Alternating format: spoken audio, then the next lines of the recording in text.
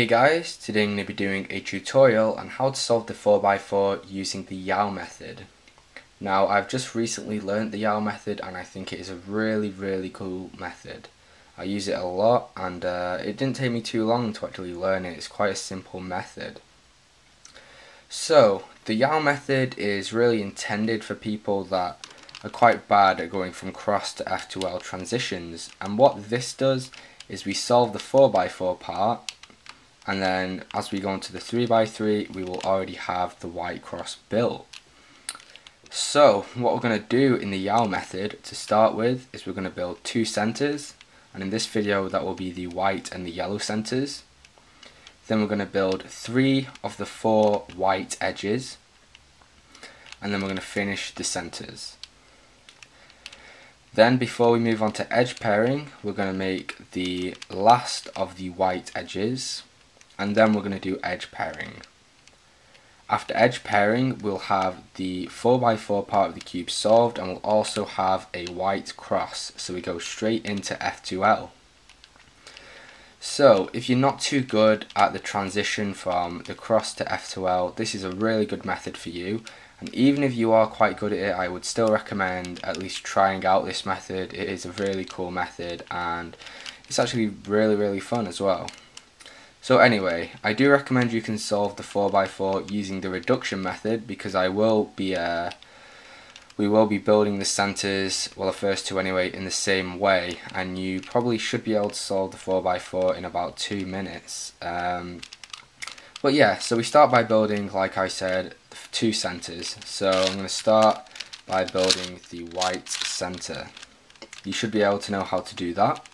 And once we've done that, we go on and solve the yellow center. Okay, so now we have 2 centers built. And at this stage we are going to now make 3 of the 4 white edges. As you can see, I already have one built here, so in this case I'm only going to have to do 2. So I spot this white and orange edge, and I also spot this one. So what we're going to want to do is line it up in a way that we can put them together. So as you can see, I've now moved it so these two can now match up. And we don't need to worry about the centers, and that's what we would worry about if we were doing this in the reduction method, but because we haven't built these yet, we don't have to worry about them. So what we're going to do is, now that I've built this, I'm now going to move it onto the white center. Now we're going to want to put 2 of the 3 edges we build in the correct space. So we have this green one here, and we know that on a correct color scheme we have white, orange, green. So we're going to want to move the green around so that we can have that. Now what we're going to want to do is build another center. So I spot this white and red here, and there's another white and red here. So in the same way I'm going to match them up, and again we don't need to worry about the centers, and you should know how to match them up from using the reduction method. As I said, we only put 2 of the 3 edges we build in the correct place, and I'll explain why later. But that means that once we've built the 3rd edge, we're going to want to put it in the wrong place. So the right place to put it would be here, but because we're not putting it in the right place, we're going to want to move it across and put it in the wrong place, so it's next to the orange. Now you might build the edges in a different order, but you will need to remember which edge you did incorrectly. So now that we've built those 3 edges and we have 2 centers done, we're going to want to build the rest of the centers. Now this is the hardest part of Yau, I think, for most people, and it definitely was for me, but you do get used to it quite quickly and then it's not very hard. So what we're going to want to do is hold the white center with the edges we have solved correctly on our left side. And we're going to have the space where there's no solved edge on the U layer. And what we're going to want to do is build the edges using only these layers and the U layer. Now this might seem a bit confusing at first, but like I said, you do get used to it quite quickly. So I always solve the red center first, but however you can do whichever order you want, as long as you remember to keep the correct color scheme. So I see a red here and a red here. So how can I match these two up? Only using these layers and the U layer. Well, this is quite simple. I can simply move the U and we have it here. So so we need to find another 2 reds, and there's 2 down here. But what we want to be careful of is not breaking up this edge and not messing up these edges. So I need to bring this one up here to where this empty space is, and then we can rotate it and match these up while keeping this in the correct place. But how are we going to get this up to here without messing it up or messing up these edges? Well, if we move it up to the empty space, rotate it, and then bring the red down, we now have the red one solved. Like I said, this can get very confusing, but it is very intuitive and you do get used to it. So I know that next to red we have blue, and that's why I always solve red first. It goes red, blue, orange, green, and I always solve in that order. Now for blue, we've got quite lucky here because we have 3 of the 4 pieces, which means we only have 1 more to do, and if we find that, it's up here. So what we need to do is rotate this into the correct position so we can easily get it down here. So what we do this time is we move the right layer down, so now we can rotate this layer freely. I'm going to move it down here and then move just this layer up, rotate it, making sure we don't mess up these edges, and then move it back up again. Now we have the red and the blue centers solved. So finally we have the orange and the green, and most of the time we have them in blocks of 2, but sometimes we do have them in diagonals. Like I said, it is intuitive, and if you can't do it at first, just play around with it a bit and you will get it eventually. So this is very easy to do. We can simply move the right side down and then switch it around and put them in the correct place without having to worry about this. So then you have all your centers solved. You may be very slow at this to start with, but again, you will speed up at it and you will get better at it.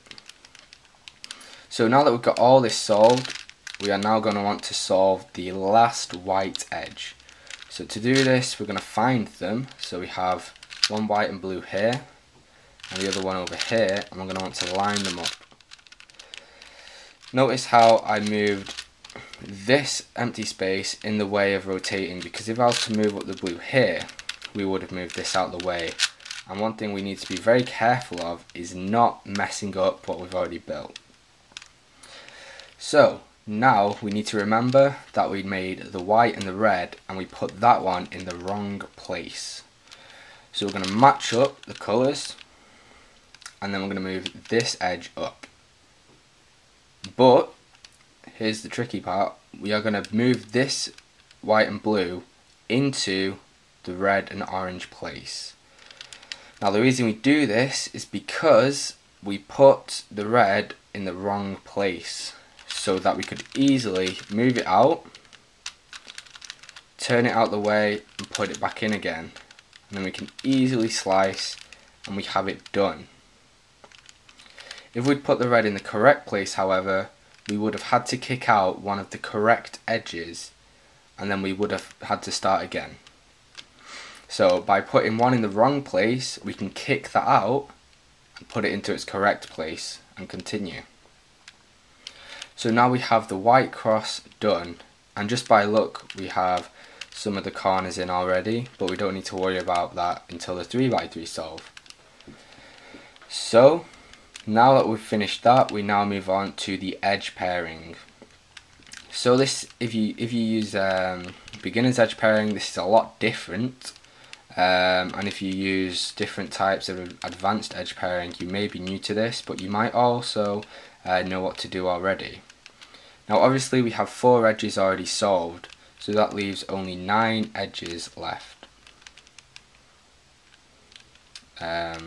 So what we're going to want to do is we are going to want to match up 3 edges, and we can make them in one slice. So I'll just do it first just to show you. So we have a yellow and green here. So if we were to slice this way, we would need a yellow and green here in order to make an edge. So we find that yellow and green, which is up here, and we put it in its correct place so that when we move across, that will be made. But another thing we need to worry about is this piece here. As this moves across, we have a green and an orange. So we need to find the green and orange, which is up here. We need to also put that into the correct place. So when we move across, we have these two and these two matched up. And then finally, we do one more, and that's the yellow and blue. So we will need a yellow and blue here, and just by coincidence, we already have it in here. If it wasn't there, we would have to find it somewhere in the top layer and then put it in. So then we make the slice, and as you can see, we have 1, 2, 3 edges solved. Now this is the part that most people find quite difficult. We are obviously going to need to slice back this way in order to fix the centers. So what we do is we put it in such a way that when we move it back, we will make 3 other edges. So we find the edge that hasn't been made yet, and that has a yellow and orange.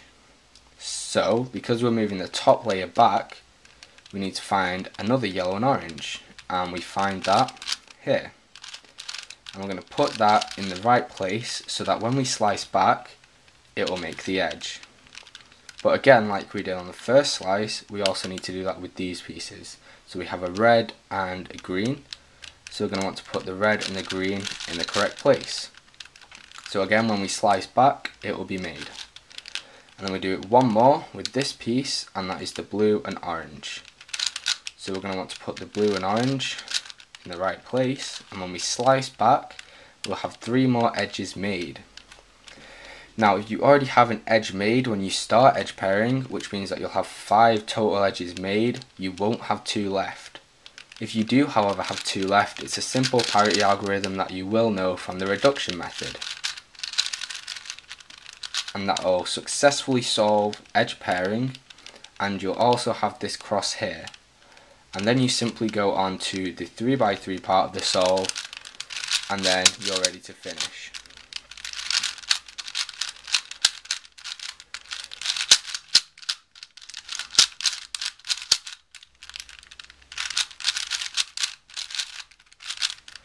Do bear in mind that you will still run into parity on the 3x3 part of the solve, and you will need to know the algorithm for it if you don't. But overall, I think this is definitely a better method for me because I am quite slow at cross to F2L transitions. Again, like I said, if you can do cross to F2L quite quickly, I still recommend trying out this method. I was getting about 2 minutes to 2.5 minutes on reduction method, and then when I started this, I started getting 1.5 minutes. So it is a really good and interesting method. Anyway, I hope you have found this tutorial helpful. If you guys need any more help, for example like a walkthrough solve or something, I'd be happy to help. Just leave a comment or personal message me and I'll make that video in the future. Anyway guys, thanks a lot for watching, and I'll see you in the next video.